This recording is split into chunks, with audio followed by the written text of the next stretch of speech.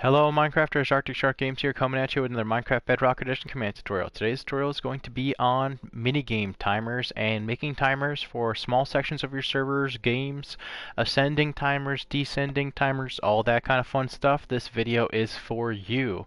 If you guys are trying to make a timer that actually times how long players have been in your entire world, I don't recommend using this video. I recommend using another one of my videos, which I will post a link in the top of the screen there, and that one there would count how many minutes, days, hours you've been playing. This one here is great for using for small games or small sections in your servers. You could do it in a specific area. In this example, I did it at a specific tag. So what we have going on over here is I have a raw title telling me that I'm playing the mini game and my time is 50 seconds. So in order to actually accomplish showing the players the score this is the first command we're going to want to do here. So we're going to do a / execute command, and we're going to execute at anyone, and this is where you would decide who gets to see it. I did anyone with the tag equals minigame, and then tilde / title raw at self, and then we're going to go on the action bar, and we're going to open up a set of squiggly brackets. We're going to put the word raw text inside of quotations. We're going to do a colon, a square bracket, a squiggly bracket. Then we're going to put the word text in quotations with a colon. Then we're going to open up quotations around the actual words that we want to show the player. So I actually have a quotation mark. Then I used a color symbol around the word minigame, a color symbol before the word time, and another color symbol to switch the rest of it to light blue. I don't want to click yet to show you the color symbols because I think it's going to mess up how we can view this. Then you want to close that quotation and close that bracket. Put a comma. You're going to open up another set of brackets, squiggly guys, of course. We're going to put the word score inside of quotations with a set of colons. Open up another squiggly bracket. You're going to put the word name inside of quotations with a colon. Then you're going to put the @ symbol self for @self inside of quotations. That's whose score we're choosing. And then we're going to put a comma, the word objective inside of quotations. That's which score we're going to choose. And then you're going to put a colon. Then you're going to put quotations around your scoreboard objective name, which I named my scoreboard minigame. And then I put a couple of squiggly brackets, a square bracket, and a squiggly bracket to close all that. And now you can see when I click on there that I used a color symbol L to do the large letters, a color symbol 6 for the orange, color symbol E for the yellow, color symbol B for the light blue. So then we're going to make sure that that command is either on whatever kind of delay you'd like, or it's going to be on only if a player's in the world, whatever you want to do there. I left it always active here so that it basically only plays at people who have the tag minigame. So then we're going to want to go ahead and actually give ourselves that tag. So we're going to go ahead and do tag at self add minigame. So this is what we're going to do to test it. If you wanted to add this to the players, I suggest doing a chain maybe out of the teleport button or the button that turns your game on, however that game works. You're going to add this tag to the player then, and then if you were going to do a descending timer, that's when you would add the score as well.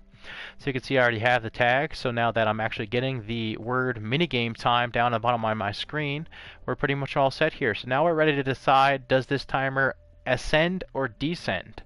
So this one here is going to remove points from us. So this one here is going to basically take away time from us, is what I'm saying here. So this one here I did a 20 tick delay on because I would like this one to basically represent seconds. You can see here that I have a little chart for us. 20 ticks equals 1 second in Minecraft, and that would mean that using simple math there, 1200 ticks is actually 1 minute.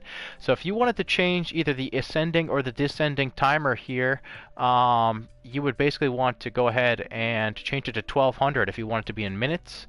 So you can go ahead and use multiplication with 20 ticks a second to figure out exactly how you'd like yours to subtract time.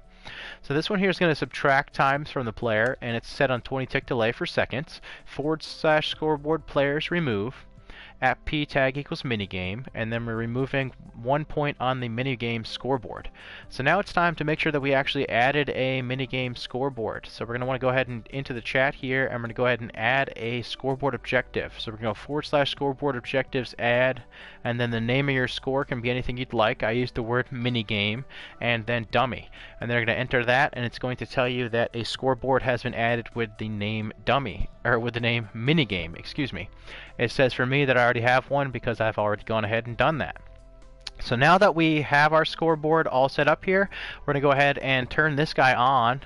You can have that turn on all the time if you'd like to, or you can have that turn on with your game, whatever you'd like to do there. But you can see now that my time is going down.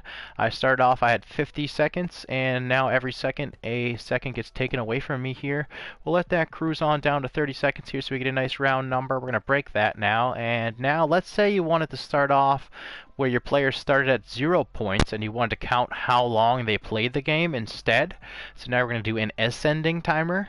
And then this one here is basically going to add points to the players, what I'm saying. So / scoreboard players add, again at P with a tag is minigame. We're going to add minigame 1.